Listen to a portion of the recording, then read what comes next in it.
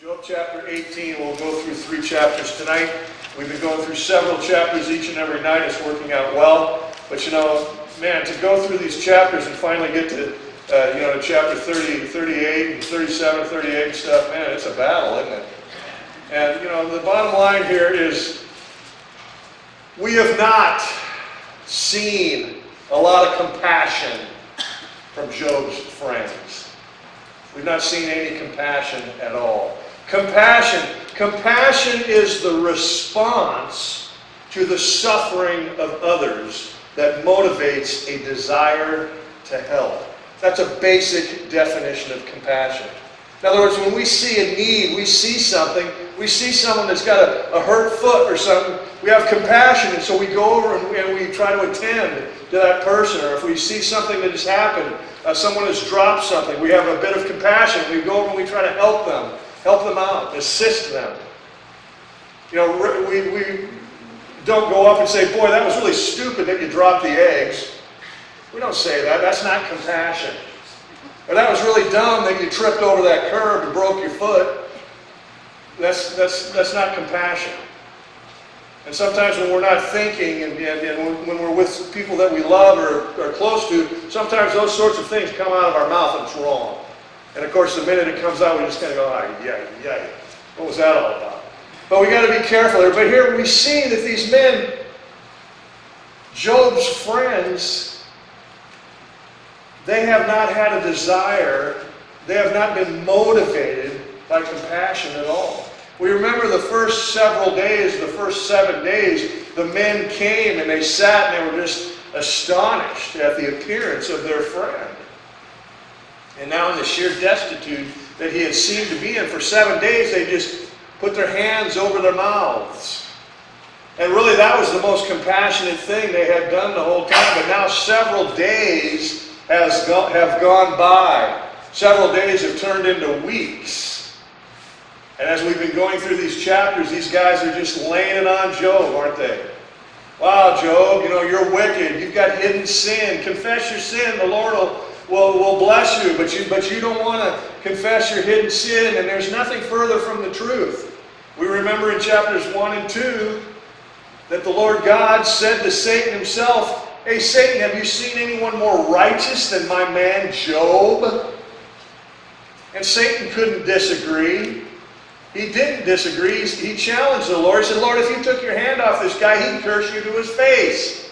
And the Lord was saying, "No, he won't." And so that's how Job is finding himself in this predicament, although he doesn't know it. He has no idea, the poor guy. And so Job is having his ups and downs. He's having some tough days sometimes where he just really wants to hey, let me die. And then there's other days, as we'll see this evening, that he says, hey, I know that God is still real. I mean, he may have something against me that he's not revealing right now. And this is Job's ignorance.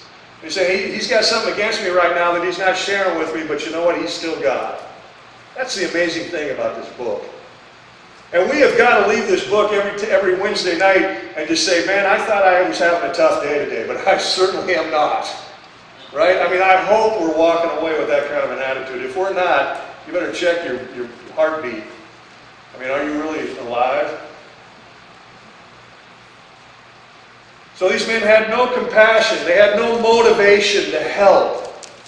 In Lamentations, the prophet Jeremiah, in Lamentations 3:32, Jeremiah speaks concerning the nation of Israel.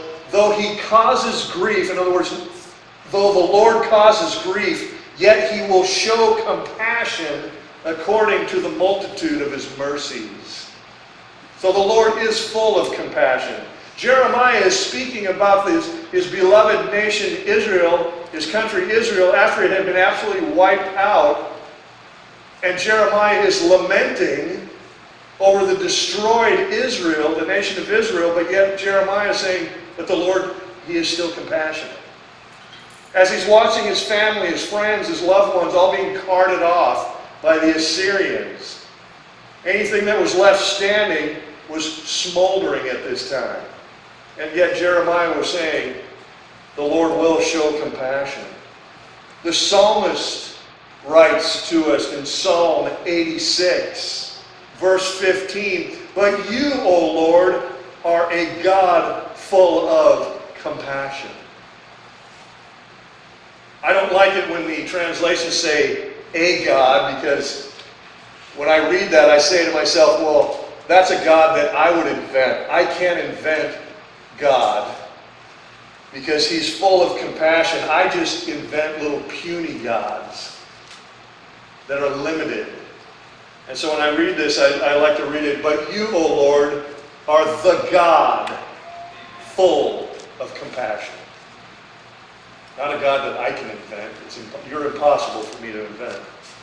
Finally, 1 Peter. Peter tells us, 1 Peter 3:8. "Finally, brethren, all of you be of one mind, having compassion for one another." In other words, under your circumstances and your situations, be motivated. Do something. Be involved.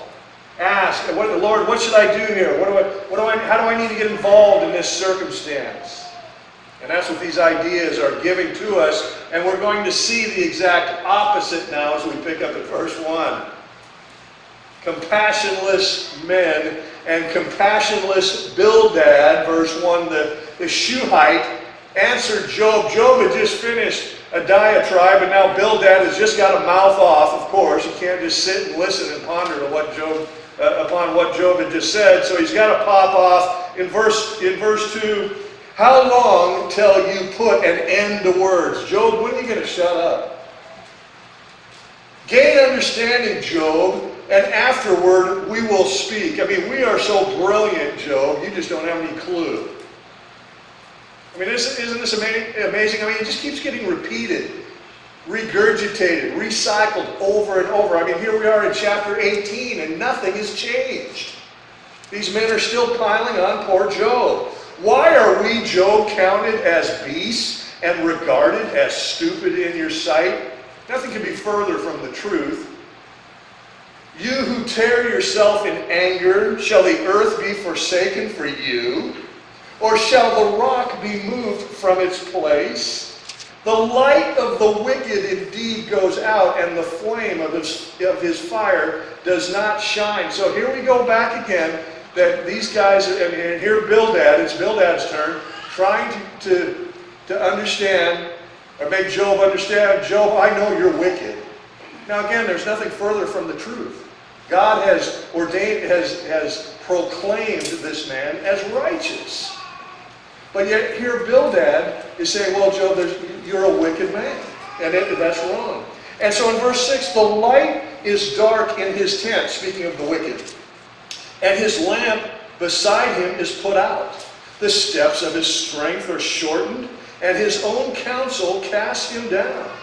He continues describing the wicked. "For he is cast into a net by his own feet, and he walks into a snare. The net takes him by the heel, and a snare lays hold of him. A noose is hidden for him on the ground, and a trap for him in the road. Terrors frighten the wicked man on every side and drive him to his feet. His strength is starved, and destruction is ready at his side. It devours patches of his skin. The firstborn of death devours his limbs. He is uprooted from the shelter of his tent, and they parade him before the king of terrors. They dwell in his tent, who are none of his. Brimstone is scattered on his dwelling. The wicked's roots are dried out below, and his branch withers above. The memory of him perishes from the earth, and he has no name among the renowned. He is driven from light into darkness and chased out of the world. He has neither son nor posterity among his people, nor any remaining in his dwellings." Now this is starting to get personal now, isn't it? Because as we recall, Job lost his sons and daughters. And so Bildad is really piling on here. Verse 20. "Those in the west are astonished at his day, and those in the east are frightened. Surely such are the dwellings of the wicked, and this is the place of him who does not know God. So Bildad is leveling this accusation. Face it, Job, we all know you're wicked, but you've been holding out all these days that have surely by now turned into weeks. And so Bildad is saying, come on, fess up. Fess up. And so Job responds in chapter 19. Then Job answered and said, verse 2, how long will you torment my soul? Hey, friend of mine, my miserable comforter, how long will you torment my soul and break me in pieces with your words? Does it ever end? These 10 times you have reproached me. You are not ashamed that you have wronged me. And if indeed I have erred, my error remains with me. And Job is saying very poetically, hey, if I've made a mistake, the Lord will correct me. But what I need from you, brother, is a hand, is an encouraging word. But I don't find it. If indeed you exalt yourselves against me and plead my disgrace against me, which is what his buddies have been doing, now then that God has wronged me and has surrounded me with his net. If I cry out concerning wrong, I am not heard. If I cry aloud, there is no justice. The Lord has fenced up my way so I cannot pass. And God has set darkness in my paths. He has stripped me of my glory and taken the crown from my head. He breaks me down on every side, and I am gone. My hope he has uprooted like a tree. He has also kindled his wrath against me, and he counts me as one of his enemies. And let's be reminded, this is not the Lord God, this is Satan himself. And we've got to be reminded of that.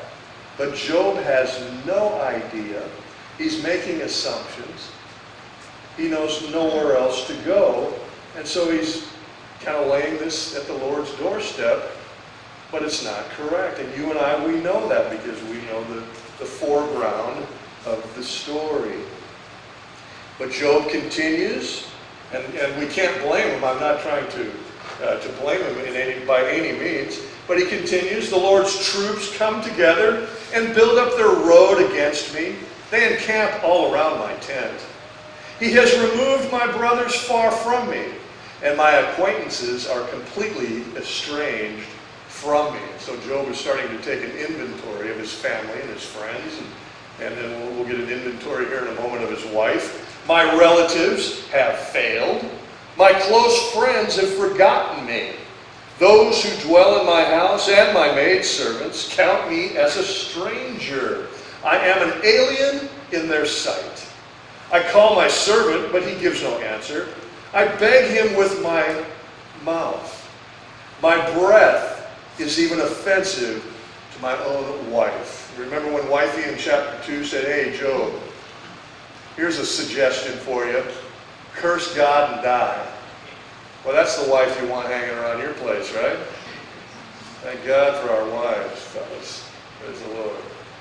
My breath is offensive to my wife, and I am repulsive to the children of my own body. Even young children despise me. Can you imagine that? I imagine this in my mind, and Job's not traveling much, but I imagine in my mind, here's Job kind of walking around town, and kids are playing on the sidewalk or whatever. They look up and they see Job in this horrific condition. And the kids just jump up, and they run away, you know. And that's what Job is saying. Now, even young children despise me. Nobody wants to be around me. And yet, this is the comfort that you have ferreted up for me. And so this is the response. I mean, Job is just, can you imagine his hope is just going, down, down. But again, he gets raised back up, but he's just really kind of in a bummer right now. Again, we can't blame him at all. I arise and they speak against me. All my close friends abhor me, and those whom I love have turned against me. My bone clings to my skin and to my flesh, and I have escaped by the skin of my teeth.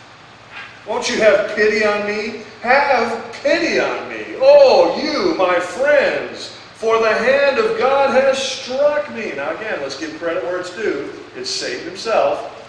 Let's give credit where it belongs.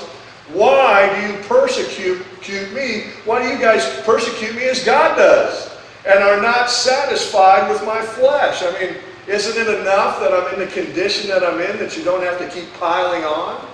These are Job's questions. Oh, that my words were written. And oh, how, if they were inscribed in a book. Well, this is what they would read as follows.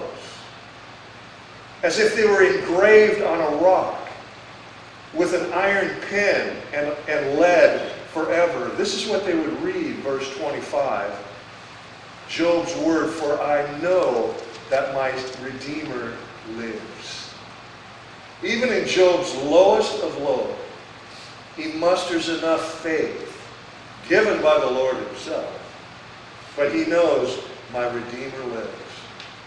Wherever it is, or wherever you've been, or wherever you're headed, never forget this verse 25, chapter 19.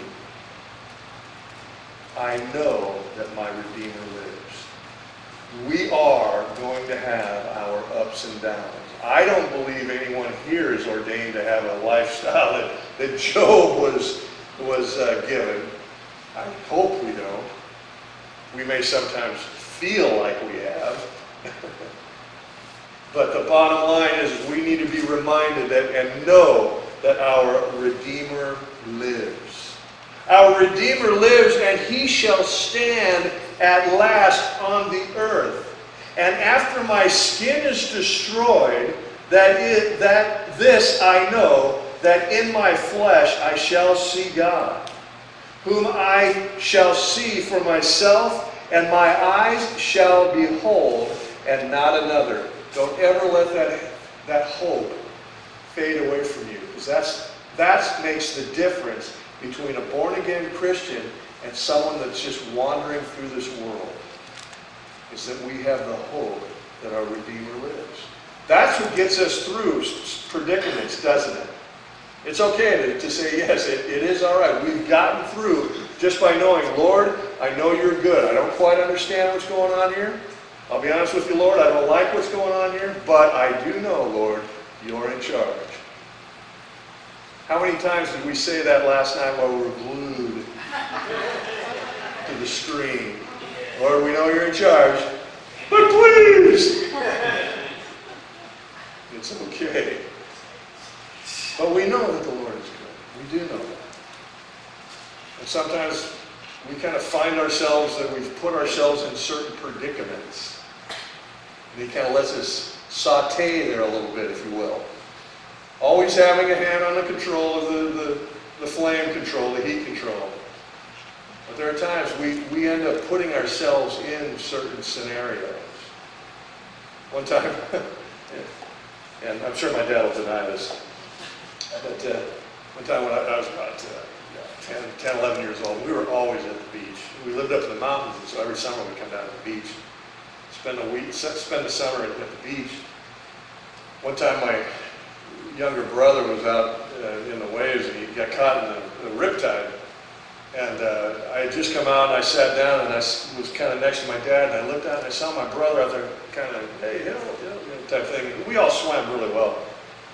And I looked at my dad, I said, hey, Dad, do you think are you going to help Brad? And he looked out there, and he said, well, he's been kind of a wise guy this week. So I'm going to leave him out there for another minute. This is my dad, great guy. When we got in fights, and we tore the house down. He just watched the whole time. And we'd be bloodied and busted and eyeballs hanging out and legs flopping around. He said, okay, you guys all done? Yeah, we're all done.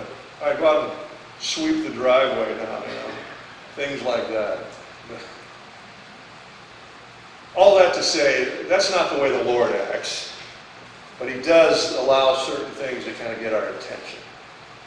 And he's always got his hand on us. He loves us very much. He's always in control. He's always monitoring. He knows exactly where we're at. And so we need to understand, recognize, and remember that. So my Redeemer lives, and we drop down the second half of verse 27. How my heart yearns within me, Job continues. If you should say, how shall we persecute him? In other words, those around him, you ask how I should be persecuted, Job asking. Since the root of the matter is found in me, be afraid of the sword for yourselves, for wrath brings the punishment of the sword, that you may know there is a judgment. Job is reminding his friends, and Paul speaks to us in Romans chapter 12, verse 19, really just repeating out of Deuteronomy. But Paul tells us in Romans 12:19, the Lord speaking, vengeance is mine. Vengeance is mine. And so Job is cautioning, you guys are here trying to correct me or put me under some sort of a judgment. You better be very careful.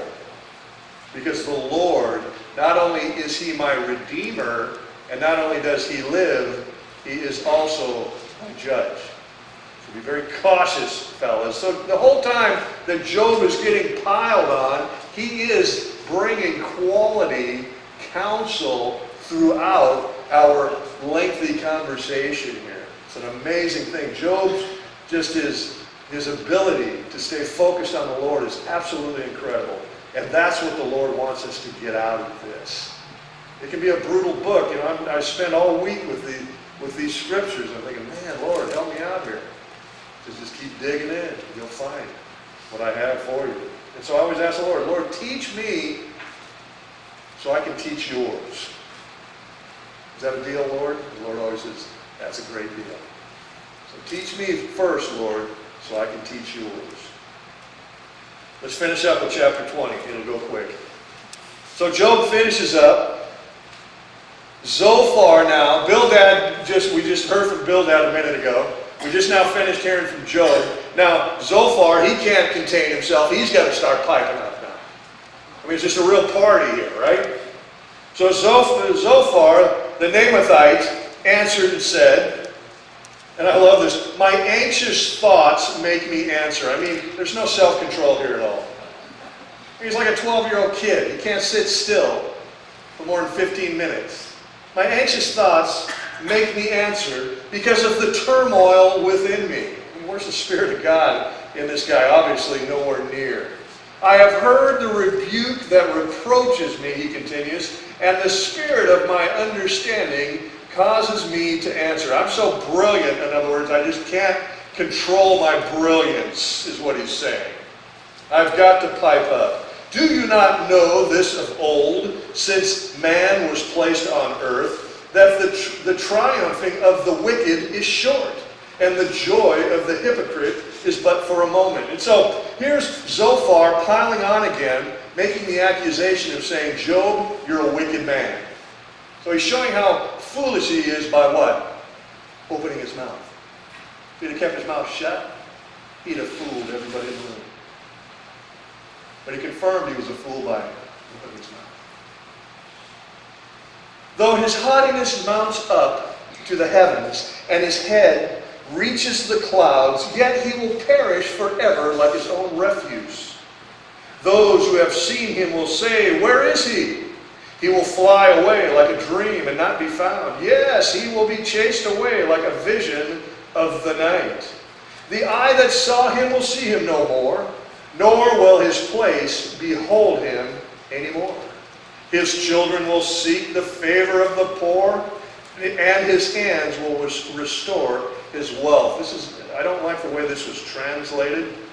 I'd like to take a second with this. In verse 10, speaking of the wicked man, when the wicked man falls into hard times, the wicked man's children will seek favor of the poor, and the wicked man's children will restore what was taken from the poor, is what's trying to be translated here.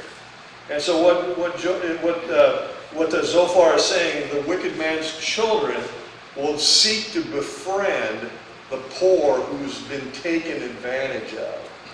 So in order to get an audience with the poor man's children, they'll restore what supposedly they had taken.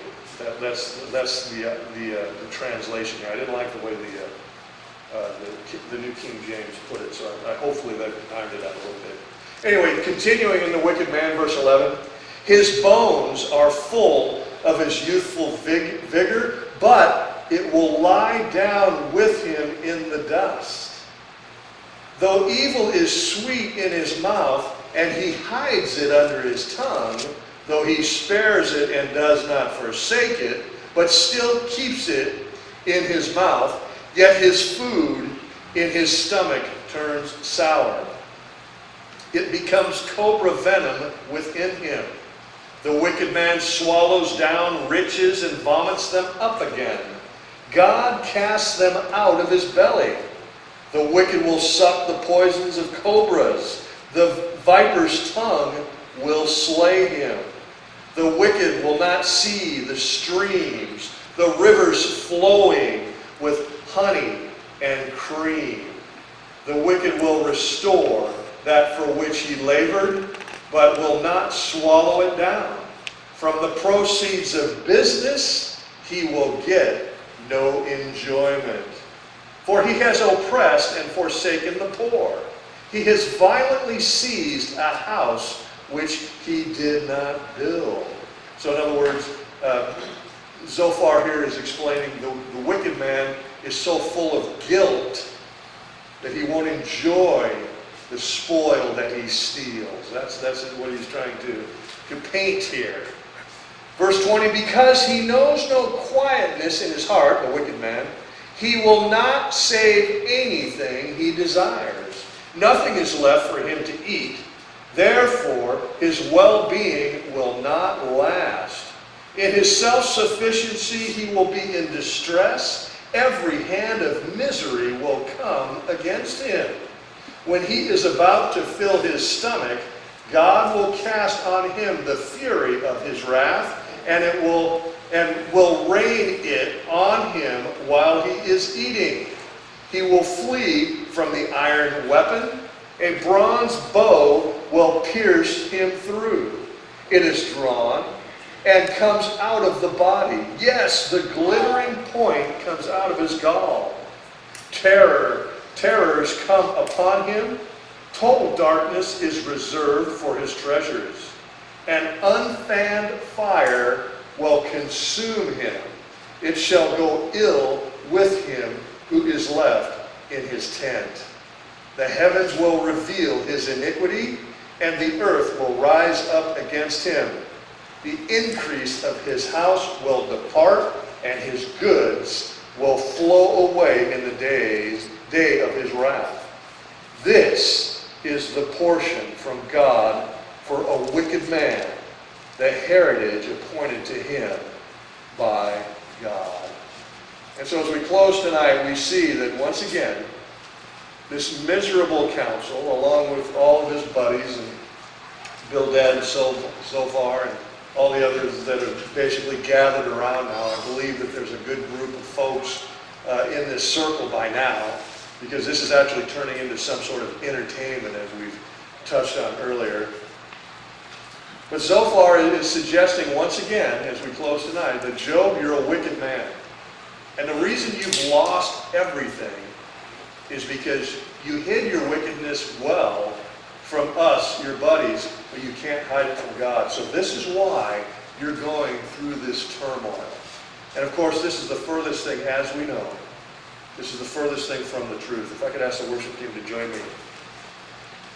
These final verses tonight that we've read are exactly what not to do. When someone is hurting, this is not what we do. We do not start piling on. What we do is when someone is hurting, as we touched on earlier as we began, is we need to be motivated to help. And when we're motivated to help, that is compassion. And that's what the Lord expects from us. That's what the Lord is expecting from Job's comforters here, but they're not coming to that conclusion. And we'll see in a few more weeks that when the Lord does begin to speak, that He is not happy with the way these men have come alongside. Come alongside.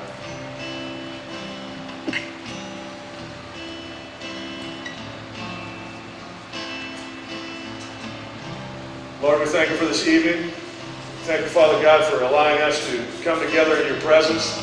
We thank You, Lord, to have a description to understand what not to do.